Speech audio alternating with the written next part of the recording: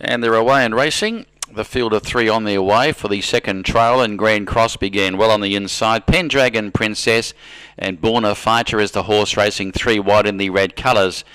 So Grand Cross, who is going around here on the weekend, and so is stablemate Pendragon Princess. They're racing first and second at this point as they approach the home turn, and a neck away is Born a Fighter on the outside as they travel up towards the home turn. It's M. Yusri aboard Grand Cross, still leading the way.